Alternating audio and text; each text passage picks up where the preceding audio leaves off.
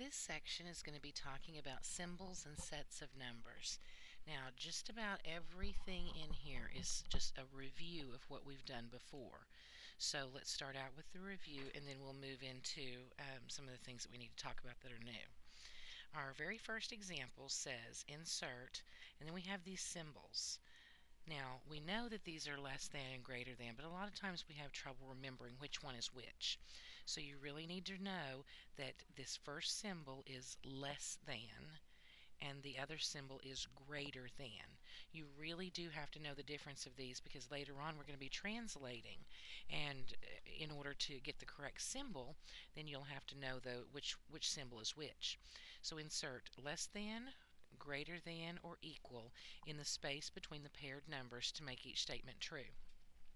This example is not difficult. We know obviously that 8 is larger than 5, but just in case, especially when they start introducing in the negatives, remember you can always draw out a number line.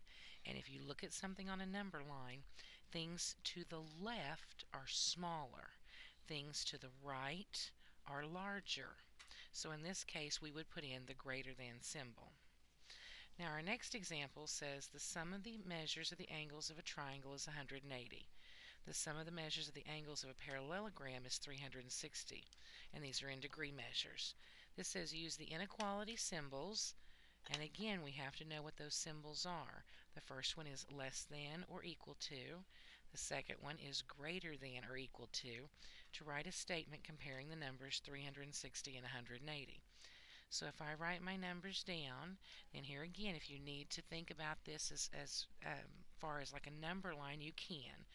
But we know that 360 is larger than 180. So we need to put in our greater than or equal to symbol. That should actually be or equal to there. Now our next example again is something that we have done before. We're supposed to determine whether the statement is true or false. And this first statement says 11 is less than or equal to 11. Now, we know that 11 is not smaller than 11. But because it has or equal to, as long as one of those items is true, then the entire statement would be true. So 11 is equal to 11. Therefore, that statement is true. Now the next one says negative 16 is greater than negative 17.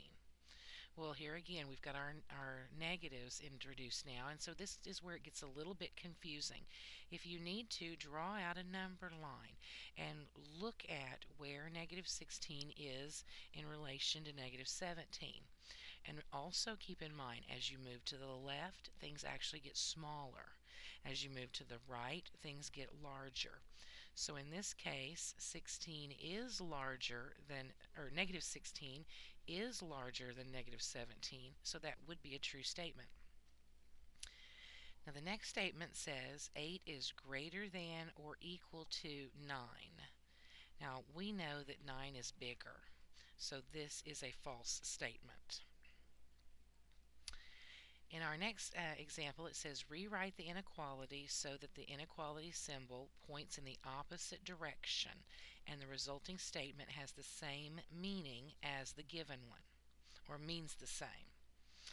Okay, so we have 25 is greater than or equal to 20, which is a true statement, but they want us to rewrite this so that we are using a less than or equal to statement, which means we're going to have to flip over our numbers so that 20 is still smaller than 25, or saying 25 is larger than 20. These are the same exact thing.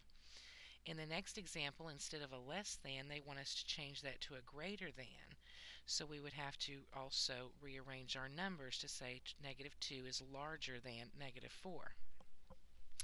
Here we're going to be translating really quickly, and to translate we're going to do it word for word. 7 is less than 11. That's all there is to translating that. And the next one says 5 is greater than or equal to 4. And there we go.